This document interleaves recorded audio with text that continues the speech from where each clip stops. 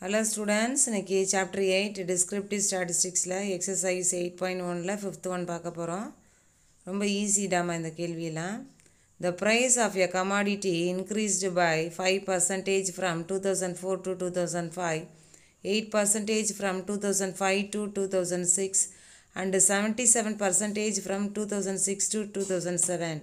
Calculate the average increase from 2004 to 2007 அப்படின்னு கேட்டிருக்கா.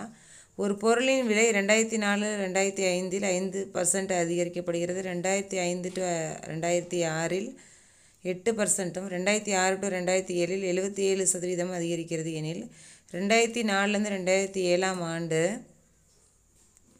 வரை பொருளின் சராசரி விலை ஏற்றத்தை கணக்கிடுக.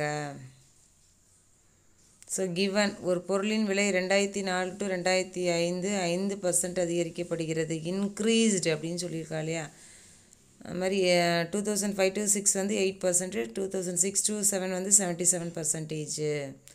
இது எல்லாமே இன்க்ரீஸ்ன்னு தான் கொடுத்துருக்கா. இன்க்ரீஸ் அதிகரிப்பு அப்படின்னு சொன்னால் 100ஓட கொடுத்துருக்க எத்தனை பர்சன்டேஜ் கொடுத்துருக்காலோ அதை ஆட் பண்ணிக்கணும். டிகிரீஸ்ன்னு சொன்னால் 100லேருந்து அதை மைனஸ் பண்ணிக்கணும். சரியா? ஸோ இன்க்ரீஸ்டு பர்சன்டேஜ் ரைஸ் சதவீத உயர்வு 2004 2005 வந்து 5%, 2005 to 6 பாருங்கள் 8%.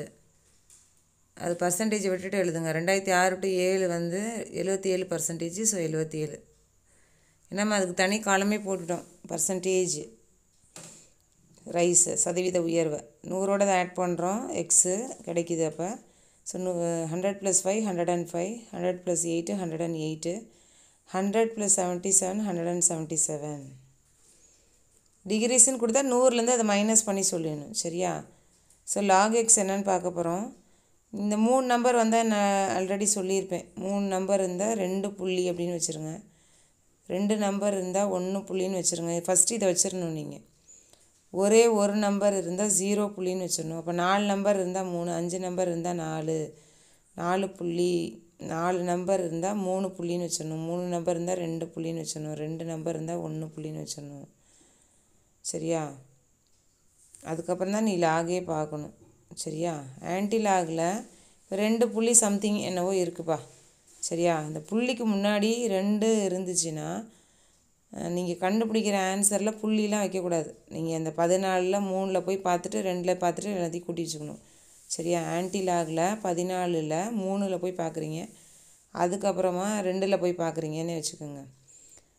அப்போ உங்களுக்கு இப்படி சப்போஸ் இப்படி ஒரு வேல்யூ கிடைக்குதுன்னு நான் சும்மா சொல்கிறேன். அப்போ 2 அப்படின்னு புள்ளிக்கு முன்னாடி 2 இருக்கா, அப்போ 3 ஸ்தானம் தள்ளி புள்ளி வைக்கணும். 1 2 3 நம்பர் தள்ளி புள்ளி வச்சிடணும்.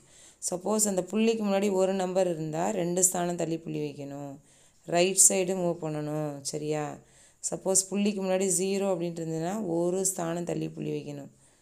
சரியா? ஒரே ஒரு பாயிண்ட்டு ஒரு நம்பர் தள்ளி புள்ளி வச்சிடணும். சப்போஸ் புள்ளிக்கு முன்னாடி 3 நம்பர் இருந்துச்சுன்னா 4 நம்பர் தள்ளி புள்ளி வைக்கணும். இதெல்லாம் நினைவு வச்சுக்கோங்க. சும்மா ஒரு சொல்லி கொடுத்துருக்கேன்.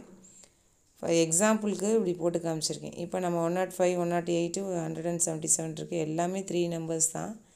ஸோ 2 புள்ளின்னு ஃபஸ்ட்டு வச்சுருங்க. சரியா? ஸோ 10ல் 5 போய் பார்க்குறோம். அங்கே வந்து 1.0ன்னு கொடுத்துருப்பா புக்கில்.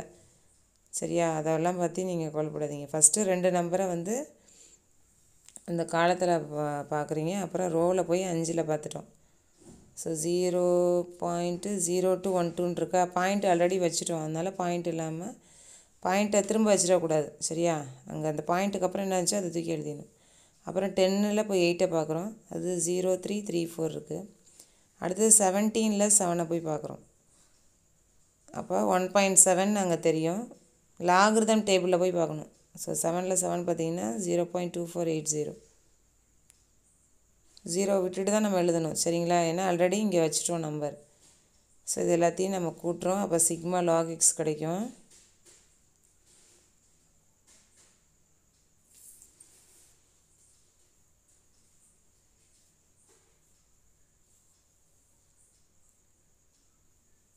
ஸோ 6.3026 கிடைக்கிது. சரிங்களா? மொத்தம் 3 நம்பர் நமக்கு கொடுத்துருக்கா. அப்போ n வந்து 3. ஸோ பெருக்கு சராசரி ஜியோமெட்ரிக் மீன் கண்டுபிடிக்கிறோம். So GM is equal to anti-log of sigma log x by n. Sigma log x by n ங்கிறது anti-log of 6.3026. 6.3026 divided by என்னோட வேல்யூ வந்து 3. So anti-log of இதை டிவைட் பண்ணுறோம். ஸோ 2.1009 கிடைக்குது. 2.1009 கிடைக்குது.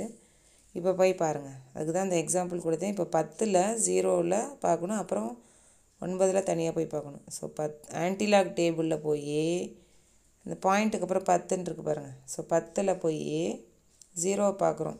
அங்கே புள்ளி வச்சு தான் கொடுத்துருப்பாங்க, புள்ளியெலாம் எழுதாதீங்க. ஸோ 1259 கிடச்சிருக்கு. 10ல் 0 போய் பார்க்கும்போது இந்த ஆன்சர் இருக்குது. முடிச்சிட்டோம். அடுத்தது இன்னொரு நம்பர் இருக்குது நமக்கு 9. அதை போய் மீன் டிஃப்ரென்ஸ் அப்படின்னு இருக்கும். இந்த 10க்கு நேராகவே போகணும். போயிட்டு மேலே மீன் டிஃப்ரென்ஸில் 9ல் போய் பார்க்கணும். அதில் 3 இருக்குது. இது ரெண்டுத்தையும் கூட்டுறீங்க.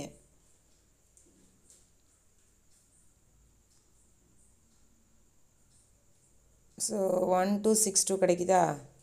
இப்போ புள்ளிக்கு முன்னாடி நான் என்ன சொன்னேன், ரெண்டுன்னு இருக்கா? ரெண்டுன்னு இருந்தால் 3 நம்பர் தள்ளி புள்ளி வைக்கணும். ரைட் சைடு மூவ் பண்ணணும். சரியா? 126, அதாவது 126.2 ரைட் சைடு மூவ் பண்ணணும். சரிங்களா? 1ன்னு இருந்தால் 2 நம்பர், அதாவது 1ன்னு இருந்தால் 12.62 கிடச்சிருக்கும். 0ன்னு இருந்தால் 1.262 கிடச்சிருக்கும். ஸோ 2004 to 2007 சராசரி விலையேற்றம், average rate of increase in 2004 to 2007 is, நமக்கு கிடச்சிருக்கலடா அந்த ஜாமெட்ரிக் மீன் 126.2. அதை சப்ராக்ட் பண்ணுறோம் 100ஓட. அப்போ 26.2% அப்படின்னு எழுதுகிறோம். அவ்வளோதான்டாமா. So average rate increase in 2004 to 2007 is 26.2%. Thank you.